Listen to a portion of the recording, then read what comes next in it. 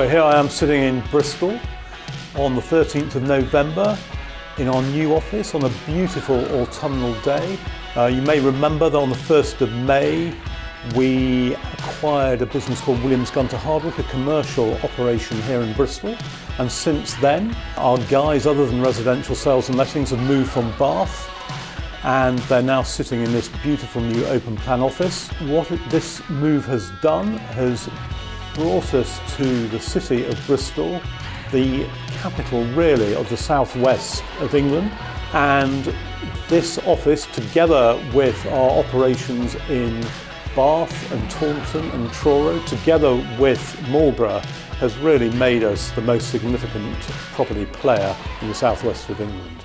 The year to date, we've just had our half year at the end of October, and it's gone pretty well. We're about £2.5 million up in turnover on the previous 12 months. And in terms of bottom line, again, a really good improvement on the previous year and even on the year before that as well. So that's fantastic. One of the reasons for that improvement in bottom line is because you have all responded really well, thank you very much indeed, to my email about trying to get on and bill on a bit more regular basis.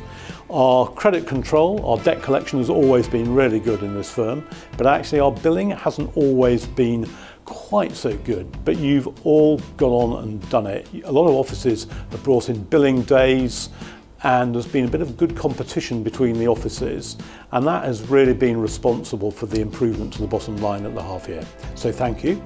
Looking forward to the second half, we've just had projections in, and although there's a bit more work to be done on them, I think actually the second half should also be pretty strong across the business as a whole.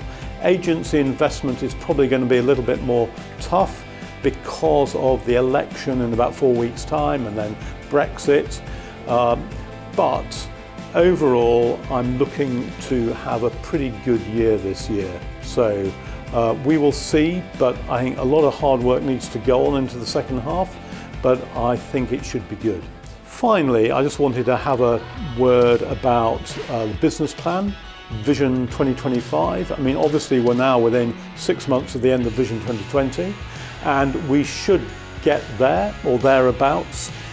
All areas of the business, I think, are going to get to or exceed their vision figure, with the exception probably of residential sales, which has really been market-led. It's been a very difficult market in residential sales the last few years.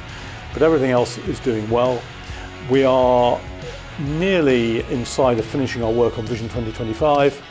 And in January, February 2020, I hope to publicise that. And the next time I do one of these videos, we'll talk about that.